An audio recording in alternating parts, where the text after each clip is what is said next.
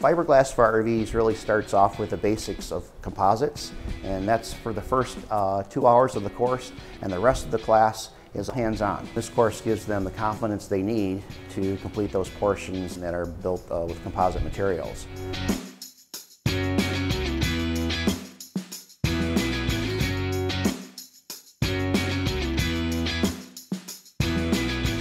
Yeah, I'm currently building an RV8 at home, and I'm just up to this point of needing to do the fiberglass work and the canopy work, so this class was a perfect fit.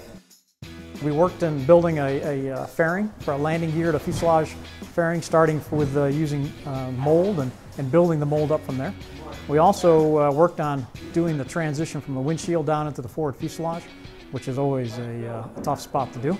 And then repairs, did some minor repairs on a gear leg. So one of the major projects they have to do when they're working with the RV is finish off a transition area between the forward of the section of the fuselage onto the windshield area.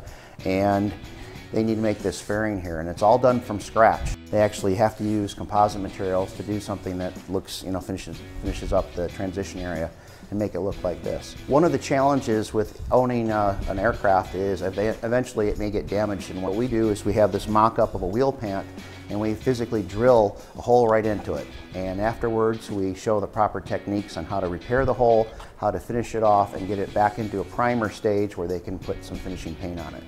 I own a RV8A, and it was built about 17 years ago, and I fly it almost every day if I can.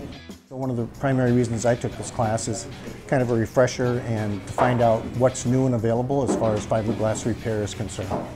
The biggest thing I got out of it is I think an increase in my skill level. I'm very proud of the projects that I finished. I thought I did excellent work. I really have a lot more confidence in what I can do now. People who take the Fiberglass for RVs course are people who are building RV aircraft. But we also get, I would say, a third of them are also building some other type of metal aircraft, and they want to know the procedures and the best practices to work with these materials to complete their aircraft. So even though it's entitled Fiberglass for RVs, it really applies to other types of metal aircraft. We also have the composite aircraft construction course, and that's really primarily for people who are building composite aircraft or really want to create things out of composites.